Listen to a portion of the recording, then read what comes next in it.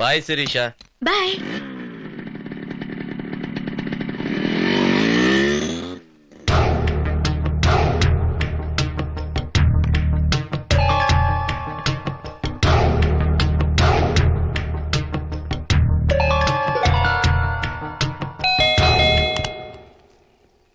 నా కోసం ఎవరైనా వచ్చారా? సంధ్య పెళ్లి కార్డు ఇవ్వడానికి శివాజీ గారు వచ్చారు. ఇప్పటిదాకా ఉండి వెళ్లారు. ఏ నేను వస్తానా? ఇవాళ ఆదివారం పొద్దునుంచి ఇంట్లోనే ఉన్నాను. గంట క్రితమే బయటికి వెళ్ళాను. నేను లేనప్పుడే వచ్చాడేంటి? మీరు ఈ టైంలో ఉంటారనే వచ్చారంట. నేను ఉంటానని వచ్చాడా, నేను ఉండనని తెలిసే వచ్చాడా? శుభలేఖ ఇవ్వాలనుకుంటే పొద్దున్నే 10 గంటలకు రావచ్చు, 11 గంటలకు రావచ్చు, 12 గంటలకు రావచ్చు, లేదా రేపు కాలేజీలు ఇవ్వచ్చు. లేదు ఇంటికే వచ్చి ఇవ్వాలనుకుంటే ఫోన్ చేసి వస్తున్నానని చెప్పు రావచ్చు. కానీ కరెక్ట్ గా నేను లేని టైం చూసి వచ్చాడంటే నువ్వేమన్నా ఫోన్ చేసి పిలిపించుకున్నావా? అవే మాట్లాడండి. అవునండి, అన్ని ఫ్యాక్ట్సే అండి. మీరు శివాజీ ఒకప్పుడు కాలేజీలో క్రేజీ ఫ్రెండ్స్ అండి. అవుదామనుకుంటా మొగుడు పెళ్ళాలండి. కానీ ఈ పెళ్లికి మీ నాన్న ఒప్పుకోకపోతే ఇంకెవడైనా చేసుకో, నీ కాపురం ఎక్కడో అక్కడ ట్రాన్స్ఫర్ అయి వస్తానని వాడు ప్రామిస్ చేశాడండి. అలాగే ఇక్కడికి వచ్చాడండి. అన్ని ఫ్యాక్ట్సే అండి. ఎంత స్టాబింగ్ చేశారండి? వారే వా, నైస్ సారీ, బాగుందండి. అవును, పెళ్ళైన తర్వాత సత్యనారాయణ వ్రతం నుంచి ఇప్పుడు దాకా ధర్మావరం, బనారస్, కటక్, వెంకటగిరి, వాయల్లు, షిఫాను ఇలా 72 చీరలు కొనిపెట్టాను. మొగుడు కొనిపెట్టిన 72 చీరలు పక్కన పెట్టి వాడు కొనిపెట్టిన ఈ చీరను ఎందుకు కట్టుకున్నారండి? ఓహో, ఐఎమ్ సారీ, వాడు కౌగలించుకున్నట్టు ఉంటుందనా? అవును, ఈ జాకెట్ కూడా ఈ చీర మెటీరియల్ అనుకుంటా. వాడే కుట్టించాడా? నేను నిన్ను బిగించుకున్నట్టు ఊహించుకో అని చెప్పాడా? చెప్పాడా? చెప్పు. ఏమండి, అదేం లేదండి. అతను మంచివాడని పెళ్లి చేసుకోవాలనుకున్న మాట నిజం. కానీ మా నాన్న వద్దన్న వెంటనే మానుకున్నానండి. అంతే తప్ప కనీసం ఎదురు షేక్ హ్యాండ్స్ కూడా ఇచ్చుకోలేదు. మీరు అనవసరంగా ఏదేదో ఊహించుకుని. ఆగాగు, నువ్వు చెప్పేదంత నిజమేనా? మీ మీద ప్రమాణ సాక్షిగా చెప్తున్నానండి. అయితే ప్రమాణం చేయి ప్లీజ్. శిరీష, ప్రమాణం చేయి. వాడు నీకు ఆ చీర ఇస్తున్నప్పుడు ఒక అన్న ఇస్తున్నాడు అనుకుని తీసుకున్నావా? వాడిలో ఒక అన్నని చూసి ఈ చీర తీసుకున్నావా? చెప్పు. నీలో ఓ చెల్లి, వాడిలో అన్న ఉన్నారని చెప్పు. మీ ఇద్దరిది అన్న చెల్లుల సంబంధం అని చెప్పు. మిమ్మల్ని అపార్థం చేసుకున్నందుకు మీ ఇద్దరు కాళ్ళు పట్టుకుని నేను క్షమాపణ అడుగుతా. చెప్పు ప్లీజ్, చెప్పు ప్లీజ్. ప్రామిస్ మీ. ఒక మంచి ఫ్రెండ్ లాగా ఫీల్ అవుతూ. ఫ్రెండ్షిప్.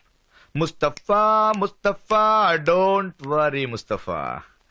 ఫ్రెండ్ అంటే ఏంటో, ఫ్రెండ్షిప్ అంటే ఏంటో నాకు తెలుసు. ఈ ఫ్రెండ్షిప్ లో ప్యూపా దశ, లార్వా దశ, గొంగుళి పురుగు దశ ఏంటో, ఆ దురదేంటో నాకు బాగా తెలుసు. నా అనుమానం నువ్వు క్లియర్ చేసావు. ఇప్పుడు నేను కొడతాననుకున్నావా? నో. తల్లి ప్రేమ తెలియని అనాథనైనా ఆడదాన్ని కొట్టే సంస్కారహీనుణ్ణి కాదు. ఇక నీ ఇష్టం. నీ డెమోక్రసీ నీది, నీ స్వేచ్ఛ నీది, నీ ఇండిపెండెన్స్ నీది. ఏం చేస్తావు? నీకు వంకాయ ఇష్టం, నాకు బెండకాయ ఇష్టం. నీకు వెజిటేరియన్ ఇష్టం, నాకు నాన్ వెజిటేరియన్ ఇష్టం. నీకు వాడి కండలు ఇష్టం, నా దగ్గర లేవు. నీకు వాడి బాడీ ఇష్టం, నా దగ్గర లేదు. I'm sorry, very sorry. Oh my God, వాడు వచ్చే టైం అయిందేమో. మరి నేనుంటే వాడు ఇబ్బంది పడతాడు. ఒక చిన్న హెల్ప్ చేస్తావా?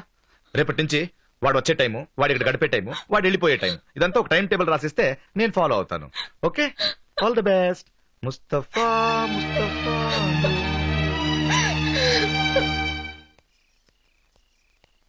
ఏంటే శ్రీరాంబాబు సాపాతిండు అట్టుకెళ్తున్నాడు? ఏంటి ఈయన ఆళ్ళింటి ముందు పక్కేసి పడుకుంటున్నాడు? ఉండవయ్యా చూద్దాం. అదేంటి మాస్టారు, కొత్తగా పెళ్ళైన వాళ్ళు మా ఇంటి ముందు పక్కేసుకుంటున్నారేమిటి? ఆవిడ గారు బయట ఉన్నారనుకుంటానండి. అవుట్డోర్ ఆడలేసా? అది మా ఆవిడ ఇండోర్ గేమ్స్ ఆడుకుంటుందండి. ఇండోర్ గేమ్సా అంటే ఏంటి మాస్టర్? అంటే మా ఆవిడకి బాయ్ ఫ్రెండ్ ఉన్నాడండి. చూసావా ఎంత అన్యాయంగా మాట్లాడుతున్నాడో? మైక్ టైసన్, పేరు శివాజీ. అతను వచ్చే టైం అయిందండి, అందుకే బయట పెట్టుకుందామని వచ్చానండి. అతను వెళ్ళగానే వెళ్ళిపోతానండి. అరే ఇందులో తప్పే ఉందండి. Different taste కావాలనుకుందండి. కొందరు పొద్దున్నే అన్నం, సాయంత్రం చపాతీ తిన్నట్టు. దొంగ సచ్చినోడా.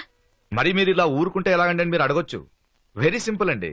మీ 20 ఏళ్ల కొడుకు సిగరెట్ కాలుస్తున్నానని తెలుసుకుని వాడికి తెలియకుండా వాడిని రెడ్ హ్యాండ్ గా పట్టుకున్నారనుకోండి, రేపటి నుంచి ఎలాగో మా నాన్నకి నేను సిగరెట్ కాల్చేది తెలిసిపోయిందని మీ ముందే సిగరెట్ కాల్చడం మొదలు పెడతాడండి. ఇది కూడా అంతే కదండి. నా భార్య తప్పు చేసిందని నేను నిలదీస్తే ఎలాగో నా మొగుడికి తెలిసిపోయిందని రేపటి నుంచి నా ముందే లవ్వర్ని డైరెక్ట్ గా ఇంటికి తీసుకొస్తుందండి. అందుకే వాడు వచ్చే ముందే బయటకొచ్చి వెళ్ళిన తర్వాత ఏం తెలియనట్టు ఇంటికి వెళ్ళిపోతానండి. అప్పుడు నాకు కూడా కొంచెం గౌరవంగా ఉంటుంది కదండి. లేకపోతే రేపటి నుంచి నా మారుమగుడు వస్తున్నాడు, కొంచెం మల్లెపూలు తీసుకురా, అది చేయి ఇది చేయి అని పనులు అప్పచెప్పి నేను చేయకపోతే వాల్ జంపింగ్లు అవసరమా? అరే నా పర్సనల్ ప్రాబ్లమ్స్ మీకెందుకు డిస్టర్బెన్స్? ప్లీజ్ మీరు వెళ్ళి పడుకోండి. నేను పడుకుంటా. Good night. బాబు, ఆ అమ్మాయికి మీకు సంబంధం ఉందని పొద్దున్న పాలు పోసేవాడి దగ్గర నుంచి రాత్రి పూలు అమ్మేదాని దాకా కనపడ్డ వాళ్ళందరికీ పోసకొచ్చినట్టు చెప్పాడు బాబు. ఆ పిల్ల అవమానంతో ఏ అఘాయిత్యమైనా చేసుకుంటే ఆ శవాన్ని అక్కడే పెట్టి మళ్ళీ పెళ్లి చేసే లెవెల్లో తయారయ్యారు బాబు ఈ కాలనీ ఎదవలు. ఇప్పుడు మీరు శ్రీరామ్ మీద పోలీస్ కేసు పెట్టినా, మీ బలం ఉపయోగించి కొట్టినా మాత్రం నా పిల్ల మంచిదని ఒప్పుకుంటాడా? అతన్ని ఎలా శిక్షించాలని కాదు బాబు నువ్వు ఇప్పుడు ఆలోచించాల్సింది. ఏం చేస్తే ఆ అమ్మాయి కాపురం నిలబడుతుందో ఆలోచించు.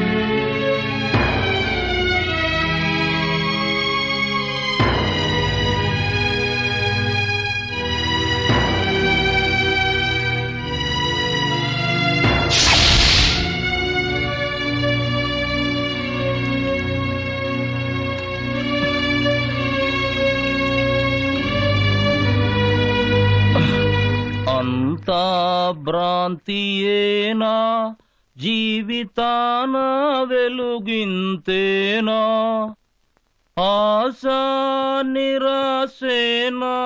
హలో హలో మాస్టరు, అంత సీన్ లేదు గాని మీరు కాస్త ఆపండి. ఇక్కడ అంతగా ఫీల్ అయ్యే వాళ్ళు ఎవరు లేరు, మీరేం మొయ్యక్కర్లా. నిజమా? చెప్పమ్మా, నీకు బాధగా లేదా? నాకెందుకు బాధ?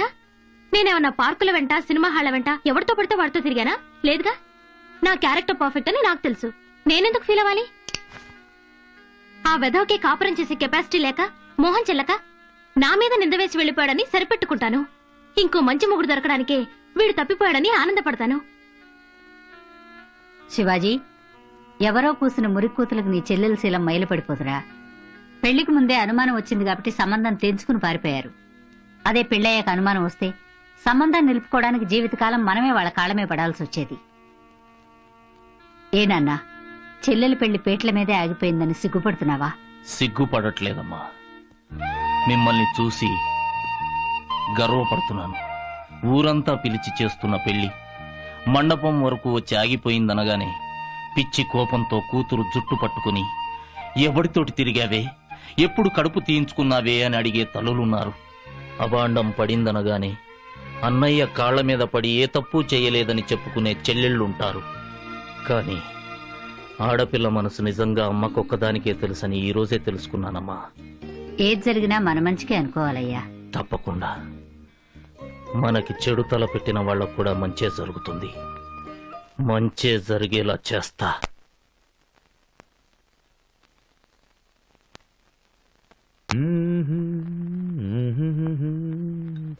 శిరీష, నాకు బెండకాయ వేపుడు అంటే చాలా ఇష్టం. అదే చేశానండి. వారే వా, థ్యాంక్స్ ఎ లాట్. అలాగే ఉడవచారంటే నాకు చాలా ఇష్టం. రేపు చేస్తావా? అది కూడా చేశానండి. చేసావా? రే, థ్యాంక్స్ ఎ లాట్. అందులోకి మీగడతో పాటు ధనియాల చారు కూడా చేశానండి. మీకు అల్సర్ అని అన్నిట్లోనూ ఉప్పు కారం తగ్గించాను. ఎంత ఉప్పు కారం తిన్నా నేను నీకు రుచిగా ఉండనులే శిరీష. బేసికలీ అనాథని, పైగా అల్సర్ పేషెంట్ ని. టైంకి తినాలి, ఇష్టమైనవి తినాలి. ఇవన్నీ తినాలంటే నాకు నీ సహాయం కావాలి. సహాయం అంటే ముద్దలు చేసి పెట్టడం కాదు. శివాజీ నీకు ముద్దులు పెట్టాడా లేదా చెప్పు. శిరీష, అన్నం తినకపోతే పేగలు మాడిపోతాయి. నిజం తెలుసుకోకపోతే పేగలు కట్టయిపోతాయి. ప్లీజ్ చెప్పు, నీకు శివాజీకి మధ్య ఏం జరిగిందో చెప్పు. నిజం తెలుసుకొని ఏం చేస్తారు అంటావు? Just satisfaction.